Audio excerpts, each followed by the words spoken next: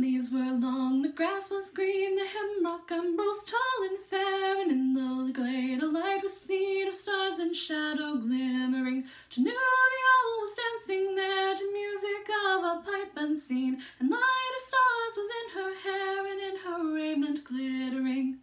There Beren came from mountains cold, and lost he wandered under leaves, and where the elven river rolled he walked alone and sorrowing.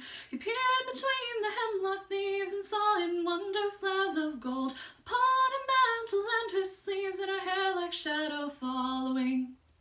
Enchantment healed his weary feet that over hills were doomed to roam, and forth he hastened strong and fleet and grasped at moonbeams glistening.